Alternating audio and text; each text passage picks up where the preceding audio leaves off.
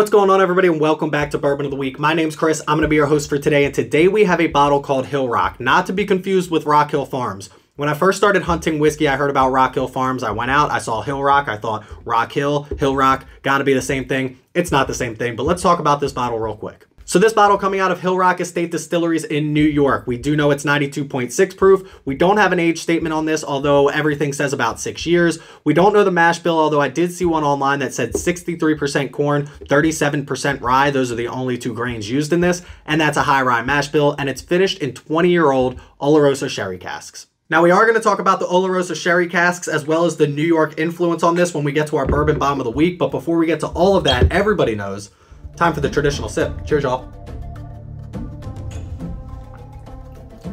Tastes like New York.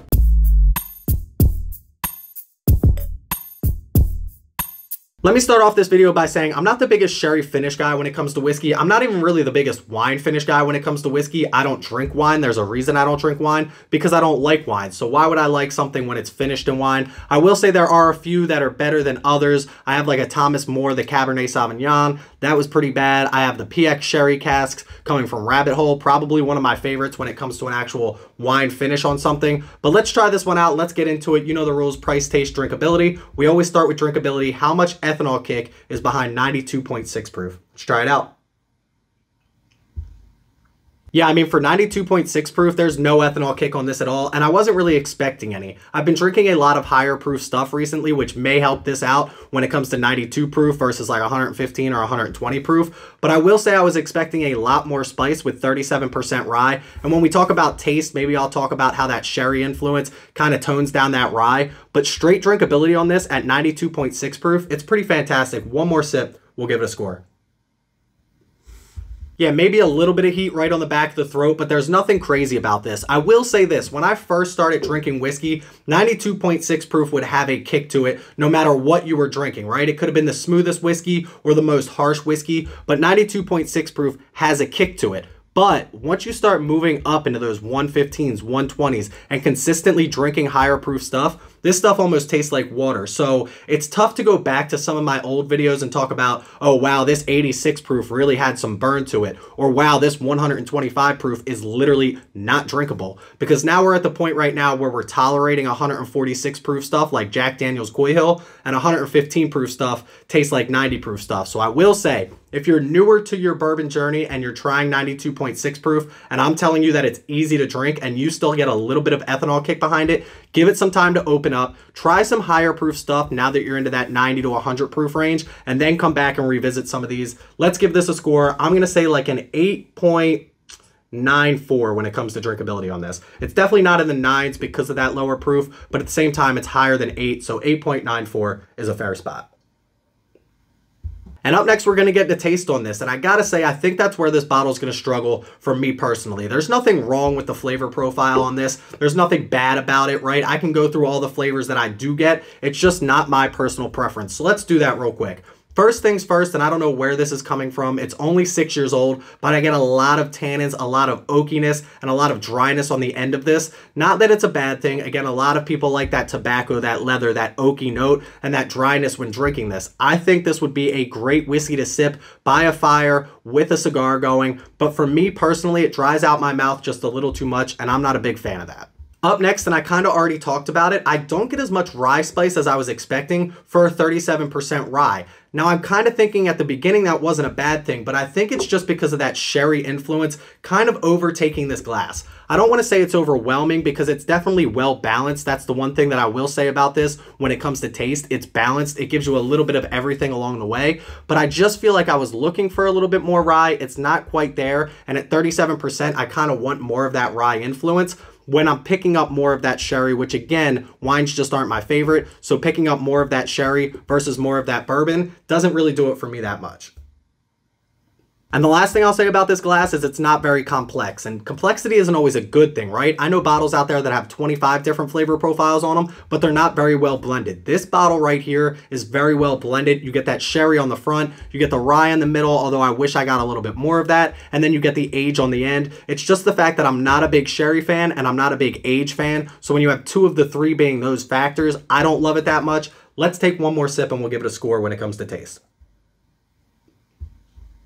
Listen, I could definitely see somebody enjoying this bottle right here. It's just not for me. If you like that oaky, smoky taste, you like that wine finish, you're going to absolutely love this bottle. I will say I have to give it a pretty low score. I always do this. I always tell you it's my personal preference when it comes to these scores. It has nothing to do with the whiskey. But for me, I got to go like maybe low 7s, high 6. Let's go like 6.83 when it comes to taste on this. So last but not least, we're going to get a price on this, and this bottle comes in at $90. Now, we talked last week when we did the Barrel Vantage talking about that $90 price point and other things in it. I used Booker's as an example. I think Booker's is overpriced. I also think that this Hillrock is just a little bit overpriced because I don't love it, right? If you love this taste, $90 might be a steal for you. But now I have Barrel Vantage in my mind, which is 116 proof versus 92 proof. Not that proof matters because it's proof down to a certain point where they want it to be a certain flavor profile. But I will say when it comes to the money aspect of things, it definitely makes a difference. So comparing this to something like Booker's, something like Barrel Vantage, I don't love it at $90. Let's take one more sip and we'll give it a score.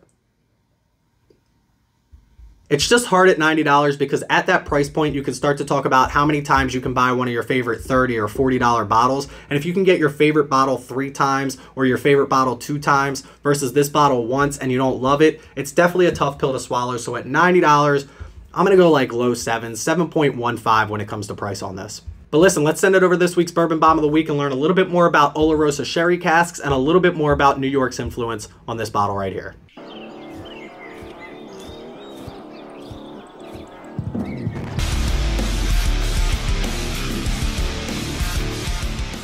So you may or may not know this, but in the 1800s, New York actually grew over 50% of the nation's barley and rye. The soil was great, the grains were great, which obviously meant distilleries were going to flourish, and over 1,000 distilleries popped up in New York. So obviously whiskey and gin were everywhere up until, you guessed it, Prohibition came and shut it all down. But Hillrock is trying to bring it back to New York with their own grains. They actually restored a grain merchant's house from 1806, and that's the distillery they use today. So I was going to stop my Bourbon Bomb of the Week there until I did a deep dive into Oloroso Sherry. Now, we talked about how this is Solera aged, right? One barrel at the bottom is filled by barrels above it. The oldest juice is in the bottom. As you dispense that, it fills in from the barrels above. That's what they do at Hillrock, and that's also what they do with Oloroso Sherry wine. Now, because Oloroso Sherry wine uses Solera aging, these casks rarely make it out of this pyramid scheme. They basically stay there until they deteriorate. The only way you got sherry cask finished stuff before this was in 1981. They used to ship stuff with barrels. They didn't ship it already bottled. They shipped the barrels of sherry to whatever country they wanted to send it to. Once they got it, rather than shipping back a barrel full of air, they would fill it with whiskey, they would ship it back to Spain, and now you have sherry cask finished whiskey. But in 1981, they switched this process where you now have to bottle it before you send it out. So that means all the shipping containers that used to be Oloroso sherry casks aren't coming back with whiskey in them because there's none of those going out. So what happened to the Oloroso sherry casks? Well, basically they live in this pyramid scheme until they deteriorate. So how do we get Oloroso sherry finished whiskey? What they do is they actually fill up barrels with Oloroso sherry wine. They take that for 12 to 30 months, depending on how long they want to do it. They dump it into another barrel. So they reuse the same wine over and over again to season these casks. Then, once the wine is unusable, they turn it into vinegar. So they don't even drink the stuff at the end of it. This blew my mind. There is such a high demand for Oloroso sherry casks that they are reusing wine over and over again to quote-unquote season barrels, and that's how we get Oloroso sherry finished barrels. But, and there's a big but here, Hillrock says that theirs is 20 years old, and everything I've read said it's 12 to 24 months, 12 to 30 months for this seasoning process. So I don't know if they have something stashed away since 1981 that they've been holding on to, or if somehow they're paying extra to get these barrels from this pyramid scheme out and to their distillery. So, it's very interesting to see, and maybe I'm just wrong on this. So again, I want to know in the comment section below if you know anything about this. I would love to know. Let's get back to our score though. But listen, if you've made it this far in this video, make sure you click that like and that subscribe button. I would greatly appreciate it. This bottle came in at a 7.64. A great spot? Probably not. Kind of carried by drinkability on this as well. But again, if you enjoy this bottle, if you've had this bottle before and you enjoy it, I completely understand. There's nothing off-putting about the flavor profile on this. It's just not for me. If you're looking for your first Oloroso sherry experience, this might be a good bottle to pick up. Again, $90 is a little bit expensive, but there's not a lot of heat on this. Maybe you're newer to the whiskey world. I would definitely recommend this for somebody like that, but a 7.64 is where this bottle is going to fall. But listen, that's where I'm going to leave you for today. Make sure you check me out on Instagram at Bourbon of the Week. Go click that follow button over there. We're pushing 7,000 followers on Instagram now. Absolutely crazy. Link in the description below to our Patreon page. We have a lot of cool benefits just for patrons, as well as our Discord link in the description below as well. Come chat with us 24/7. Please don't drink and drive. Always drink responsibly and stay healthy, stay happy, stay drinking. Cheers, y'all. Solera.